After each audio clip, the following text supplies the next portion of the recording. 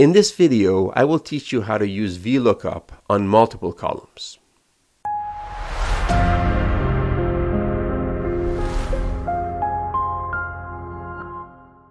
We have a table here containing 3 fields: a field for movies, their showtimes, and their respective prices. What I want to do here is I want to use VLOOKUP to return the price of a particular movie on a particular showtime. In this case, I want to look up Toy Story, where the showtime is 18 p.m. Now, using the traditional VLOOKUP, we can only look up one column at a time.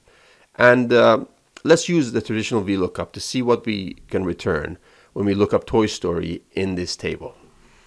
So I'll use the syntax that is VLOOKUP. I'll look up Toy Story, which is our lookup value. The array is this range over here, comma, we're looking at the third column, that's the column we want to return, and we want an exact match, so I'll put false as my last argument. And close parentheses, and I'll click enter. So technically what's returned here is correct because it returned the price of Toy Story from this table. But as you can see, this traditional VLOOKUP only returned the first instance of Toy Story, that is, this value over here.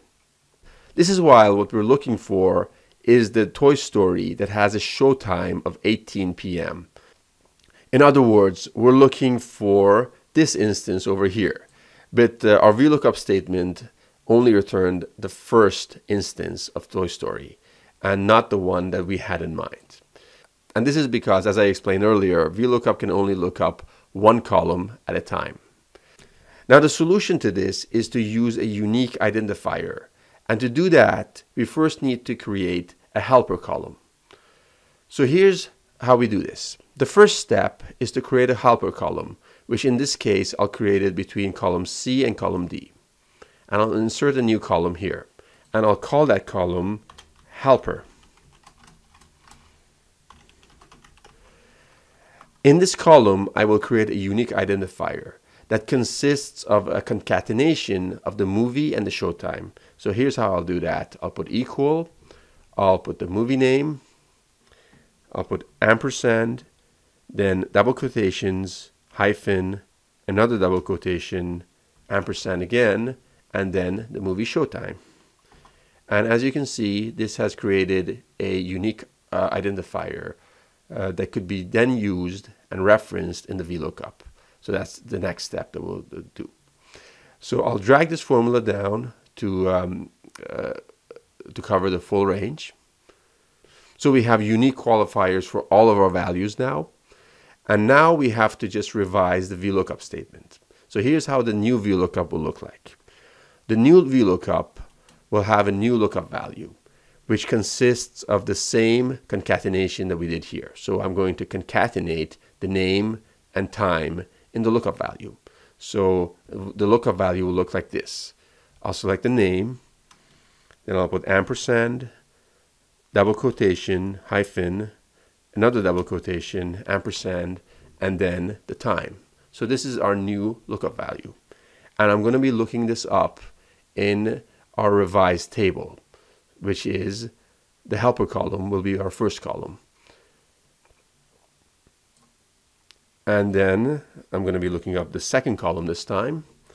And I also want an exact match, so I'll put false in the last argument, close parentheses, and enter. So as you can see, this time the correct value has been returned. That is the price for Toy Story in the 18 p.m. showtime, as opposed to the first instance. And we were able to use our unique qualifier and our helper column in order to return exactly what we wanted, and to do a VLOOKUP based on 2 columns instead of 1. Now the same could be applied to more than 2 columns. If you have maybe 3 or 4 columns, all we have to do is to extend the unique identifier to include those extra columns as well. Of course, we have to do the same thing in the lookup value if that's the case. And this is how we can use VLOOKUP on multiple columns by using a helper column and revising our lookup statements. I hope you've enjoyed this video. Make sure you like, subscribe, share, and also turn on your notifications so you won't miss out on my future videos. Thanks and see you soon. Bye.